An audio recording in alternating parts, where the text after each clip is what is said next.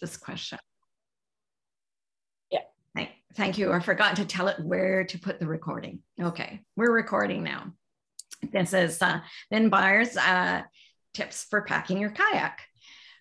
So, okay, Lynn, I'm going to. Pardon? I'm just going to say. Go ahead. Go ahead, Lynn. Okay, I'm going to start the video, and I'm just going to give everyone a heads up because I have listened to it, that the sound is not great at the beginning. I have no idea why. And then just suddenly it gets a bit clearer. If it's a real problem with sound and we've been in it for a few minutes, you can let me know. But I just say, just hang in there, and I say, not quite sure why it's not so good at the beginning. And Lynn? I was just going to say, I haven't even watched it last year when we made it. I think there are a couple of things that I need to correct along the way, so I'll just pipe up if I have something to say. And please, yes, go ahead with your questions if you have any. Other than that, the video itself is only 16 minutes long, so we should have you out of here in time to watch the wonderful news of the world in short order. Okay, yeah. Thank you, Kirsten, very much for hosting this and doing all the techie stuff that I have limited skills in. And yeah, thanks. Okay, pulled up the video without saying share first. So I'm going to share my screen. Here we go. Share this. And why do I have to do that? Play. I'll make it big in just a second. Here we go. Alrighty. And I'm probably going to mute. Hi, I'm Lynn. Oh, sorry. And I'm hopefully. Hang on 1 second. Sorry, I haven't done this in a long time. This is the first time I've done a video. So what I want to do is spotlight Lynn so you can all see her while she's going on. I'm going to mute everybody. And Lynn, you can unmute yourself. And I'm just going to check on this. Okay. Okay, 1 second. Okay, here we go. And to give you some tips on how to pack your boat for a trip. There is no wrong way to do it, but I think I found a few little tricks and tips that might make it a wee bit easier for you. For starters, if you're packing from the car and you have a ramp to launch from, then setting it up and packing it on wheels and wheeling the whole works down works well for me. If you're on the beach and you have a falling tide, you want to poke the nose in just a little bit, and that way you pack your front hatch and slide it in. As the tide retreats, you can move it in, so there's no heavy lifting in the end. Okay, I pack my gear in IKEA bags here. One for the front hatch, one for the back hatch, and then the stuff that goes in the cockpit or on deck. So this is my front hatch bag. A lot of people like to do diagrams. My approach is usually that if it has to go in the boat, it has to go in the boat. So I don't make too many lists or diagrams and just work my way through it. I try and pack my bags up in reverse order because I kind of know what goes in first, what goes in last. You see, I'm on one of these little kneeling pads, which I kind of like as a bum pad when you stop for lunch too. Some people like to use tarps, put their stuff out on tarps. To me, that's just one more sandy covered thing to deal with. As I'm packing my bags, I write what I'm putting down in the bag on a list and leave it in here. That way I don't fret, did I pack it, didn't I pack it? So it's all written down. Now I know the first thing that's going to go in there is going to be my bow bag, which is full of my clothes. I take two tapered bags. I put weeks, say we're going for 2 weeks. Week 1 clothes go in the front, week 2 clothes go in the back. And that way, if we're doing day trips and all my clothes are back at camp, then I know I've always got a spare set of clothes if the horrible capsize happens. These are great. You just go scoot them down the end, and they fit snugly in there. I use a lot of compression bags. Some people don't like them. They think they're too hard and not maneuverable enough. I like them. I like them making things smaller, and I just find it easier to pack. From this point, I sort of feel the space that I have and look for smaller bags in those spaces. Usually takes a couple of runs at it. My tent, again, I like a compression bag system.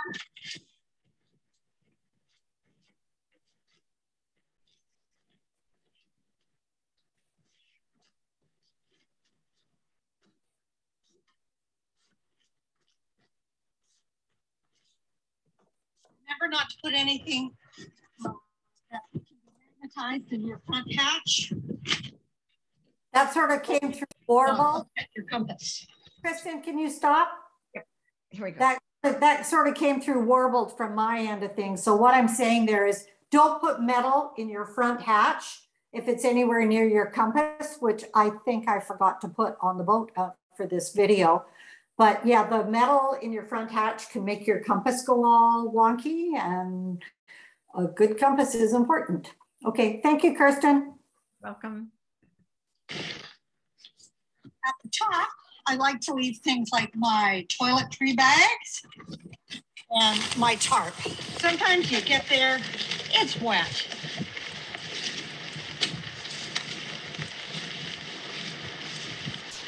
And it's always handy to get that tarp up.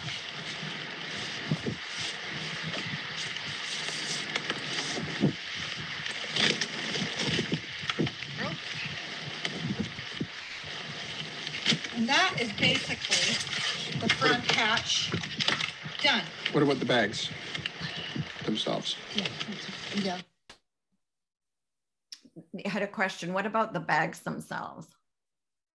Oh, that's Morley. That's Morley. Thanks. Okay. I could.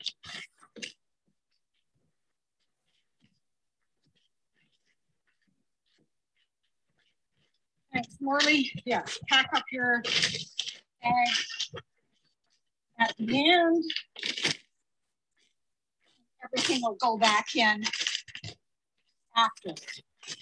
Also, most of the stuff in my front hatch is going up to where I'm pitching my tent.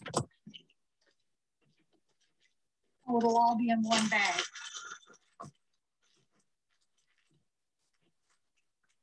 There we go. Close up your hatches because you will really always forget something.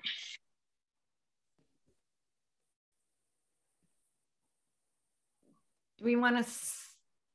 Here's a list. I've just stopped it at the list so it doesn't go by. It goes by pretty quick. Anyone, any comments on that before I move on? Okay.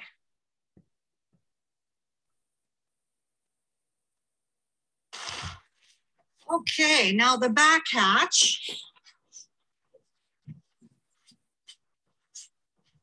I start off with my 2 bear barrels. I know that I can put enough food in 2 bear barrels to last me for 3 weeks. Bear barrels are very handy. They're also really pricey for a giant plastic container.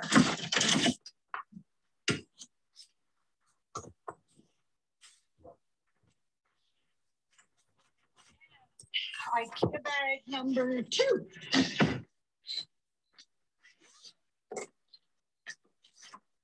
The other taper bag.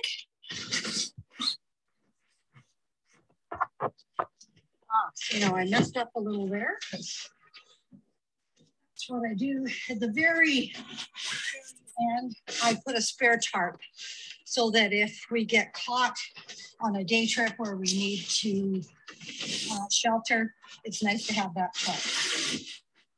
And it has a string on the end of it so that it doesn't get buried in the tip.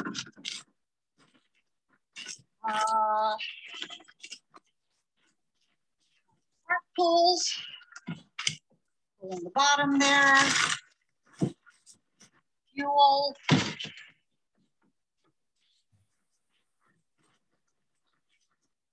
Boots, which is just about all I wear in camp. Great for washing dishes.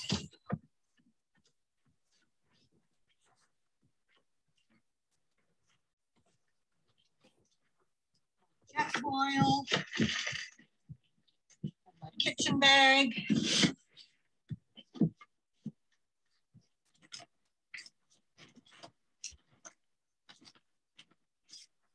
Oh, I forgot, in the front hatch, one of those bags has rain gear in it too, which is handy to have close to put on when you get there.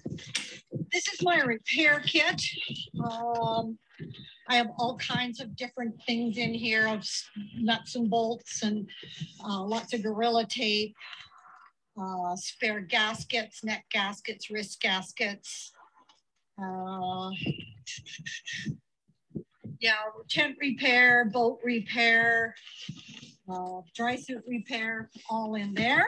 And that generally hangs out in the boat so that if I get caught, as I was last year, with a broken rudder cable and big water, I can fix it when I get to a beach.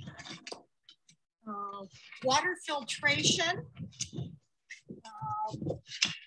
Either will go in a hatch or stay in the cockpit if I think I'm going to need water soon. And tent water bottle. And this is what I call my last minute bag. You're always going to forget something. If I was on the beach and I was wearing, this jacket would go back in my car. But if I was trying to keep warm till the end when I'm packing up, then it could go in the last minute bag and I wouldn't need to worry about it going in the perfect bag in the hatches. The new gizmo that I got, it's a kitchen sink tray carrier. I'm not sure if it's going to be worth the bulk or not. I'm going to give it a shot this year. It was great for carrying stuff in, but it sprung a leak very quickly and proved to be bulky and not that valuable. It will not be going on the next trip. What are you going to use? What are you going to use instead? Well, what I have is one of these. I don't know if you've ever seen them. They look like a giant shower cap, and it's called a kitchen sink. And it folds into itself, so it folds up very, very small. But what has happened is the wires have broken on the edge of the fold-in part that sort of figure eights and then folds back in. So it's still functional. It's just not as good as it once was. But none of us are. Okay, thanks. Okay, thanks. And you can see that I still have lots of room in here.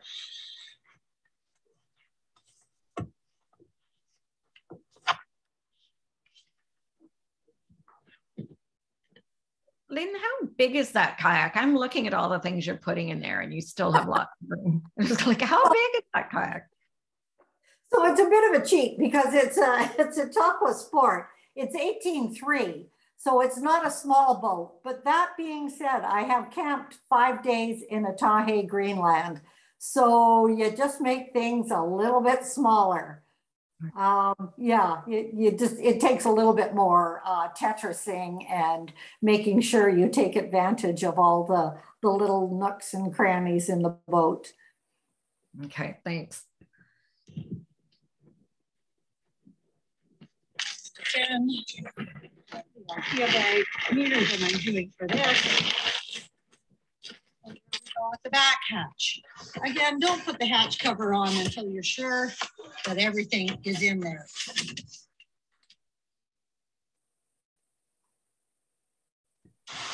Well, On to the cockpit.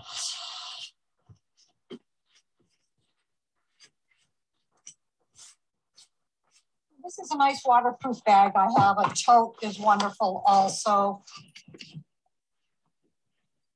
Works for me. Here's my PFD. You can see I'm wearing my dry suit, and I usually have that on before I start packing. The shoes that I'm wearing are amphibious, so I can wear them on the water. They'll also be great for around camp, going for a walk, etc. Now here's my PFD. I have my radio, my rescue knife, tow package. I have an emergency light. I have my laser flare. I have a compass. I have another strobe light and my whistle. I say my radio. Yep. And this is something new that I'm trying this year too. There's definite wisdom in thinking that if you are separated from your boat, all you have is what you're wearing. So if I was going to be out in challenging seas and be concerned about being separated from my boat for whatever horrible reason, this is my bailout package. So I have some first aid in there. I have an emergency poncho, just stuff that will keep me alive. I forgot to mention I have a first aid kit also in my repair kit in the back hatch. I have my spray skirt. I have my camera slash phone case. I have water on board. Paddle float. Emergency electronic stuff. A helmet, which I will either be wearing or have it very close by. My GPS. Another radio. This radio is a battery pig, but it has the distress button so that if I get in trouble, I can pull the distress button and they will locate me. Long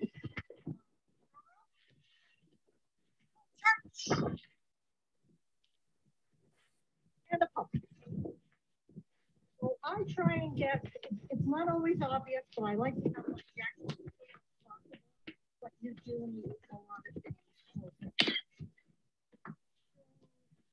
Also, what I forgot to put in there was my deck compass.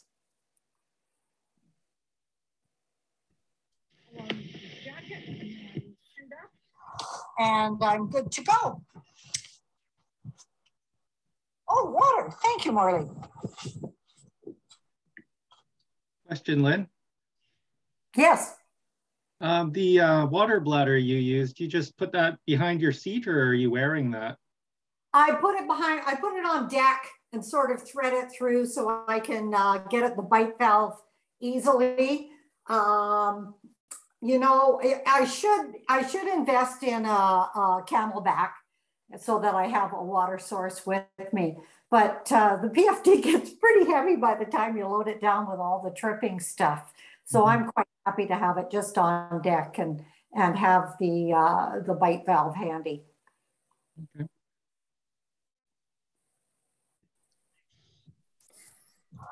So in last. So Lynn, all this stuff that you have in the kayak there, how do you secure that? Do you have any bungees or Velcro or anything?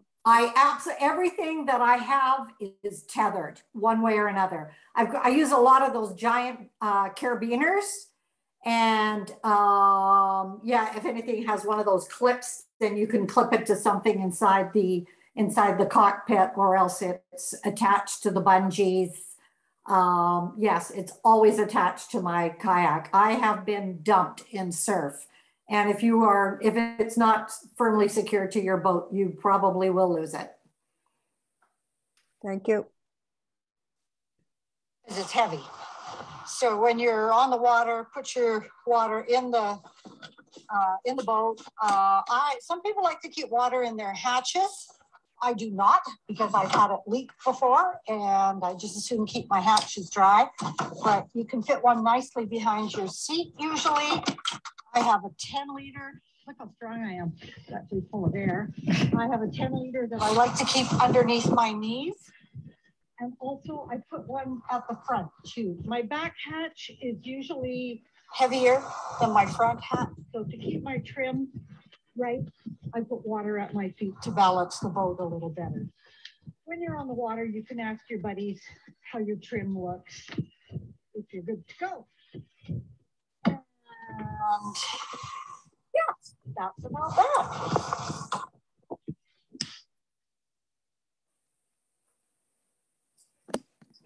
And here we go. Here's the finished product.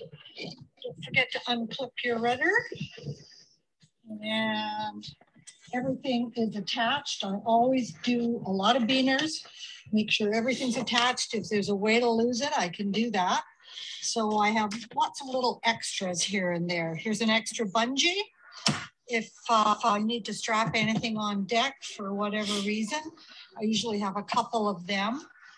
Electronics in the Pelican case, tethered in there, pump tethered in there, paddle float tethered in there, sponge, water behind, water under my knees, water up front, charts, GPS, camera case, throw bag, spare paddle.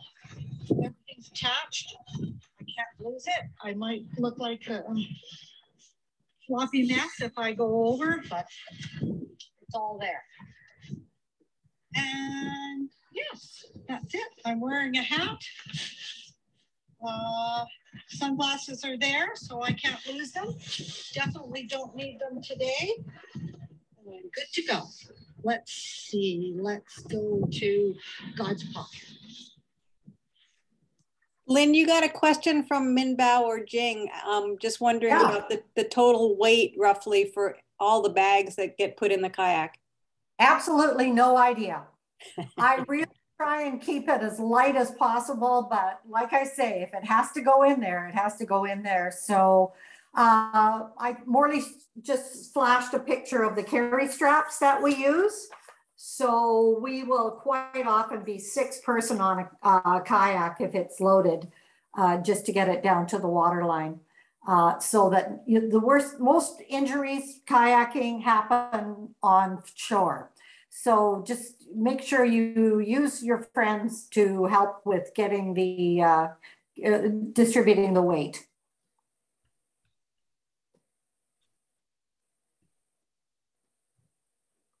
Is there any way that we can watch this again somehow and stop it and make our lists from your? It's YouTube channel. Oh, it's on YouTube. Oh. Yeah, this has been up since last year when I did it. So yes, you'll find it on the Siska YouTube channel. Oh, perfect. Thank you. Yeah. There's another question on the chat, I think there. Oh, I thought I got Minbao's, but let's see, what else do we have here? What type of camera case do you use? So I managed to break my phone last year. What I had, it's called a water shot. And it was good for my iPhone 6 SE or an iPhone 5, but it won't fit my iPhone 11. So I don't know what I'm going to do this year for a camera case, but I really like the water shot. Go to their webpage and you'll see, what's the other one? There's a Canadian one too that does a pretty good camera case for your phone. Life Proof is a pretty good one. Life Proof. Oh, yep. That's, yeah. You submerge them? Yep. Really? Okay. Yep. That's what they're made for. Yeah. How much are they? It's too expensive. Yeah. Kayaking. They tend to last as long as your phone, though. Yeah. Well, my case for my last iPhone is going strong and has been passed along to Deb Leach. I was very happy with it, and it was kind of nice to be able to keep my phone on deck because your phone has just, I can use Navionics and check the eye tides, and it's really nice to have it handy and on deck. As it stands, I don't trust any case that I have at this point, other than maybe the Pelican, which is going to be tucked away. Yeah, I mean, anything in a saltwater environment is eventually going to leak, or the salt air seems to creep in there one way or another. But yeah, I was really happy with the water shot. It just, the phone didn't last. Lisa, you've got something. You need to unmute yourself. Yeah, mine is called an aqua pack. Yeah, I don't trust those. Okay. I can't keep a waterproof GPS moisture out of that. So I've got a few aqua packs. I wouldn't put my phone in one. Okay. And trust and like put it underwater to take shots or anything. Really rely on, Anyone else have questions? Oh, it was a Pelican. Something Brenda's saying it was a Pelican case that had leaked. Yeah. Generally, I would have my phone inside the hatch. But yeah, like I say, the water shot case was great. It was very waterproof. I never had a problem with it it was one of the reasons I put off getting a new phone, because it was so good. But yeah, because the iPhones now take every good picture as most of the waterproof cameras. You might be better to just invest in a waterproof camera and not worry so much about the phone. I don't know which costs more now. Yeah, true. Lynn, you put quite a bit of water in your kayak. Maybe say something about how you decide how much to take. I ask my buddies, how much are you taking? Because I don't want to be a bum. And then, Alan, I leave them below the high tide line so they float off in the middle of the night. Lost a couple that way. The general rule, so our guides when we went to Mexico, when we were paddling in Mexico, said that they take 3 liters per person per day, and that's in Mexico. So that should be adequate here, unless you want to take a shower.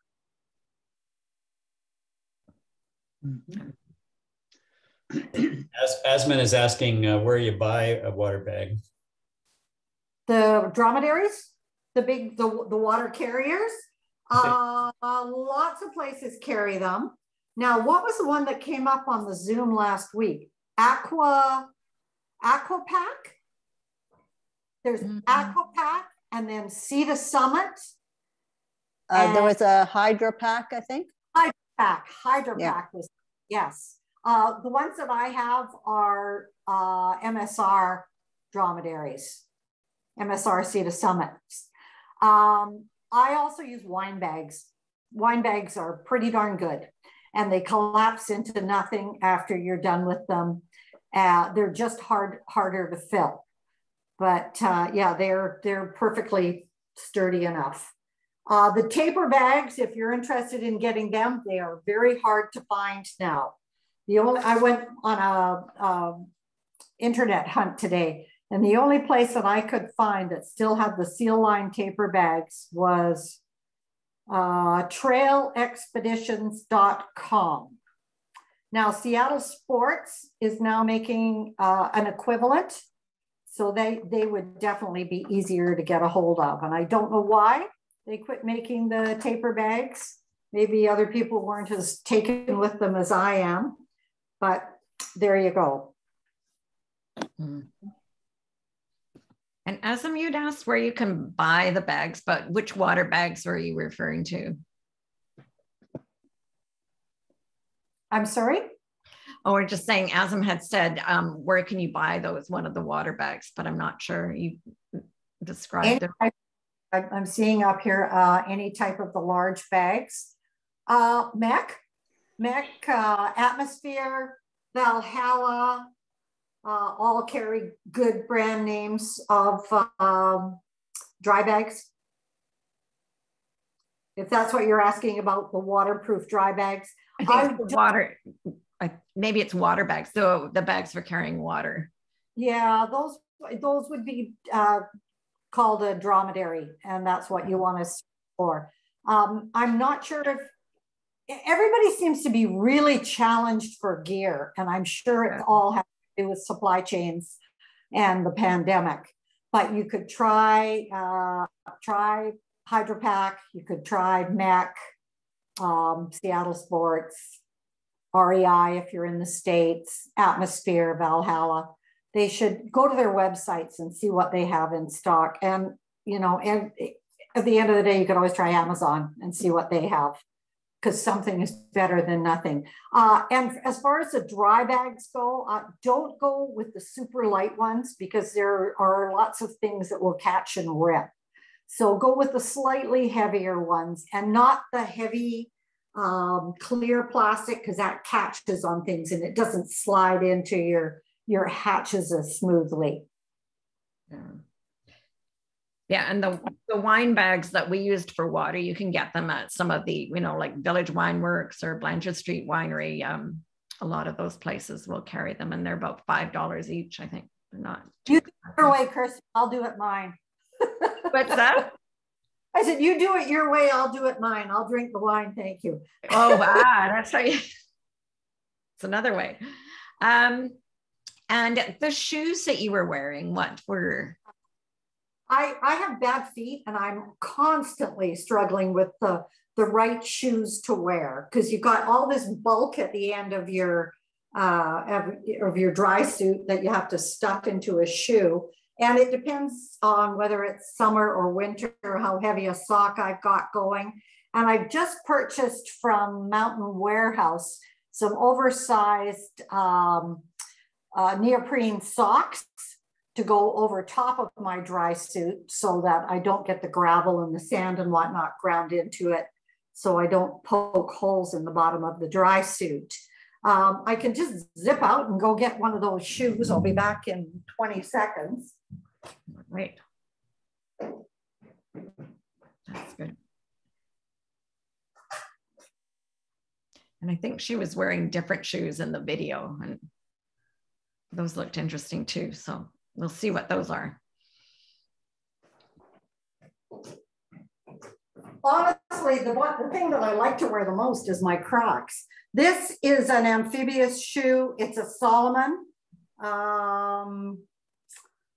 They're okay. I'm never happy with my shoes, but they're okay. My $6 Crocs are usually the most comfortable, the easiest to put on. But if you do go over, they will float off your feet, and you'll probably never see them again. We all know what it's like on the West Coast beaches. There are always shoes and flip-flops and whatnot floating ashore. Sorry, go ahead. I was saying, the shoes that you packed in your kayak, you said boots. Are they just gum boots, or? They're level 6 high gum boots. You want them to be a little bit flexible so that you can stuff them in. Like I fold them over and put a rubber band on them. Yeah, they're very handy in camp. Yeah. Most people, a lot of people like the high top neoprene boots, even in the summer for paddling. And a lot of people like the low booty neoprene booties for paddling in. It just, whatever your feet are happiest with is about it. If you do have something like this that you can use on shore, if you're going for a hike, it's handy, because the less stuff you have to put in your kayak, the better. The less stuff you have to lug up the beach. And the lighter you can make your load, the easier it is all around. Good old pair of runners is fine too in camp. Yeah, no right answer on that one. Yeah, you can go down to one of the like Value Village or somewhere and get a pair of old runners, oversized runners, and use those on top of thick socks. Yeah, you can. Absolutely. Yeah. Any more questions? Anything else on here? Oh, what was the brand of the boot? But you said that was level 6. Those are level 6. Yeah, I found some packable boots a few years back, and we all went out and bought them, and they were quite inexpensive, and they ripped in fairly short order. So sometimes you get what you pay for. Yeah, it's too bad. Okay, well, I think we'll call it there. And thanks ever so much, Lynn, for presenting. I know I learned something every time, and I hope you all did too. If you have any feedback that you'd like to offer about any of the off-water workshops that we do, please email me or one of the people on the committee, because it's always would like to do a better job if we can. Otherwise, I can see a lot of people put positive comments in the comment box. Thank you very much. And the chat box, I should say. Thank you all. And thanks all for coming. And thanks again, Lynn. The other thing is, if anybody has any questions that come up later, I mean, we always think of things after, right? If you go to the Siska website, I am info@Siska. So anything you send there will reach my mailbox. Okay. Okay, happy to answer questions. Yes. Okay, thanks. Thanks again. Thank you. Bye. That was great. Bye, everybody. Thanks, Lynn. Thank you very much. It was Very great. well.